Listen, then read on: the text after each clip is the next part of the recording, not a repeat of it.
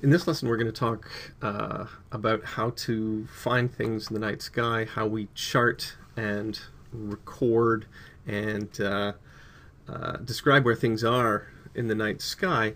In order to do that, we need to talk a little bit about what we can call coordinate systems. There we are, shrink me up there.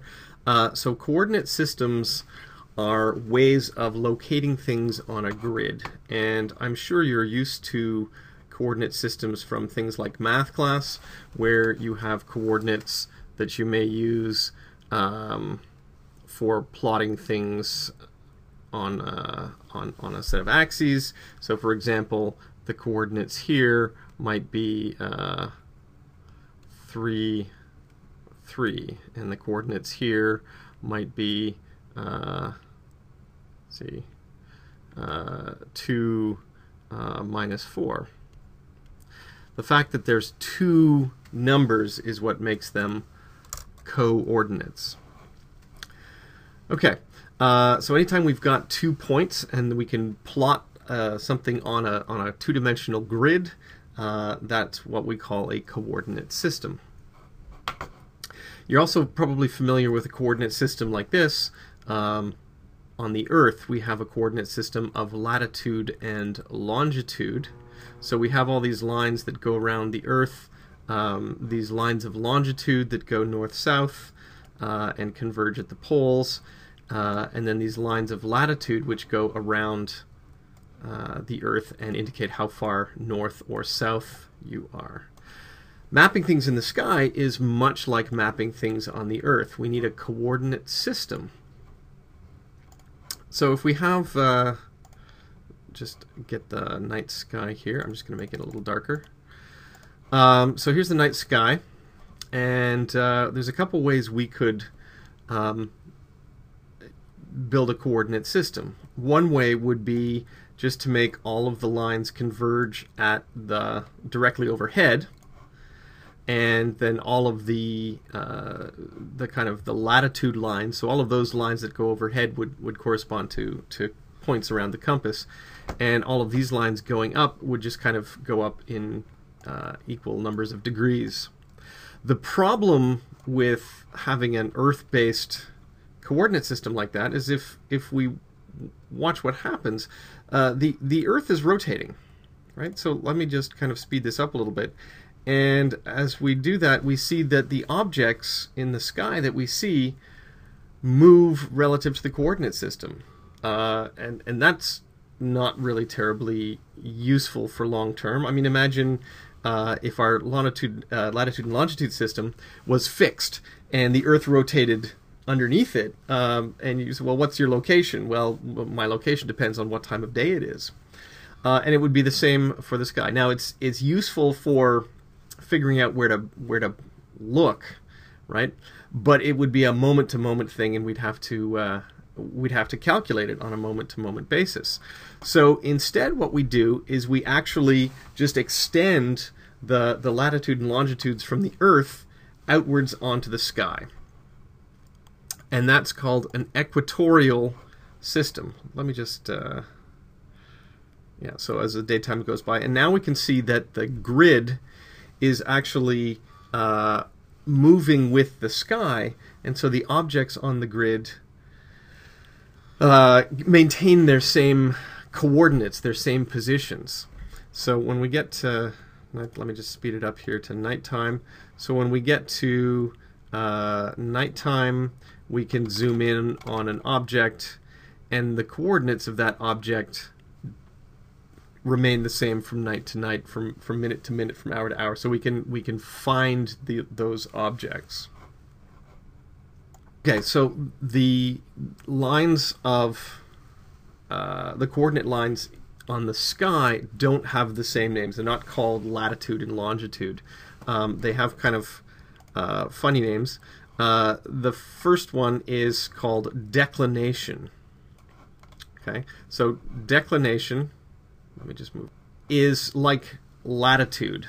Okay, so the declination lines are these lines that move upwards towards the poles, and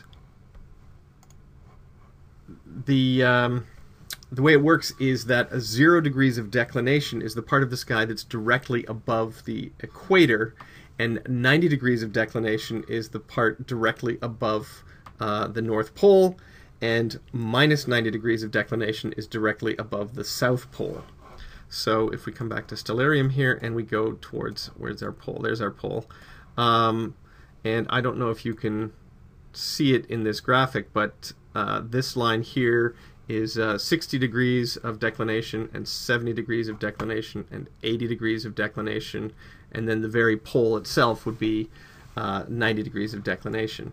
The equator is right here, so that's 0 degrees of declination, and then going down minus 10, minus 20, minus 30, and so on. The other lines, the lines that correspond to longitude, are called right ascension. Okay, so right ascension, or RA, is like longitude.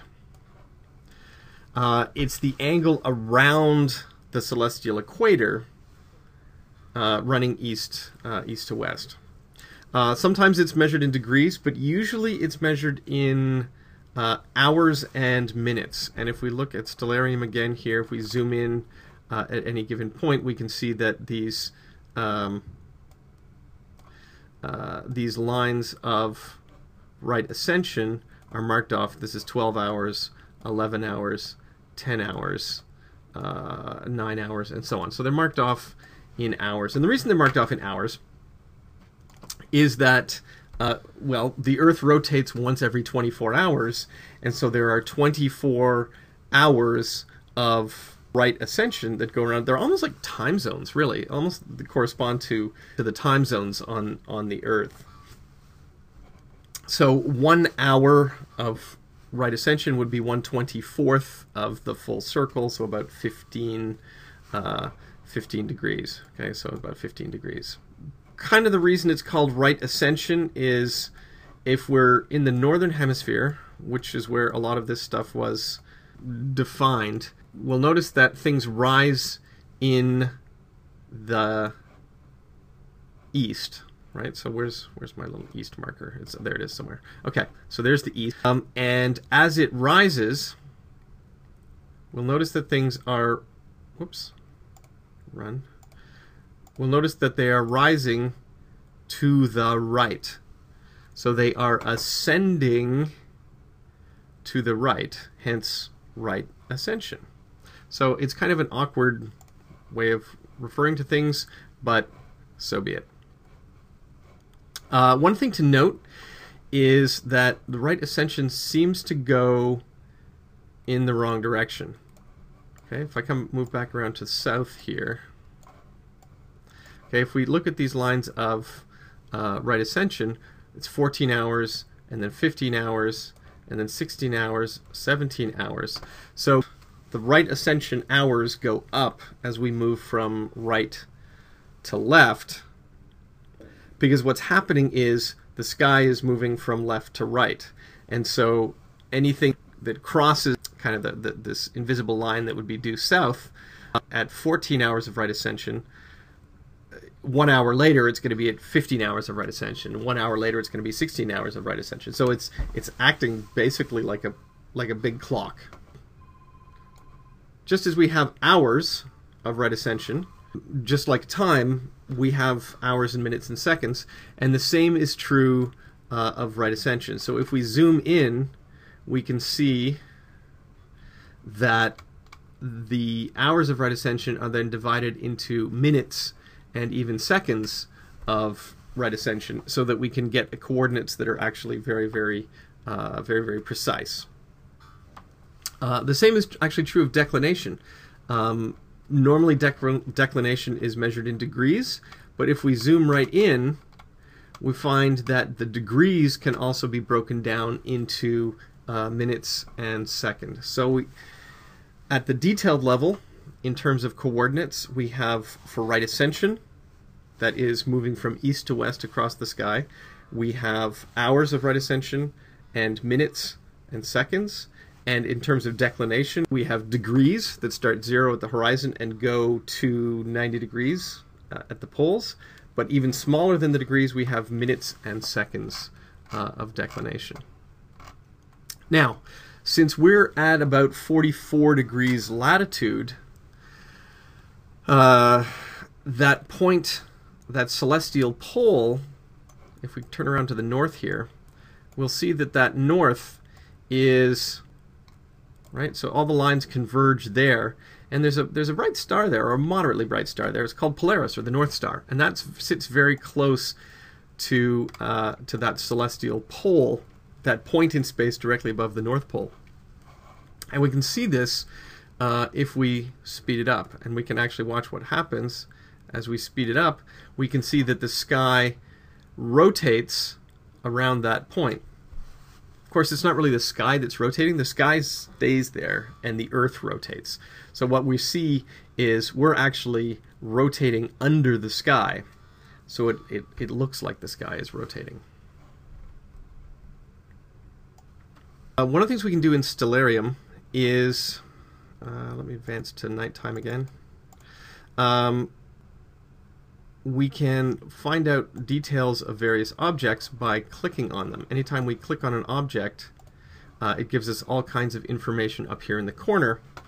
And some of the information it gives, you'll notice, is right ascension and declination.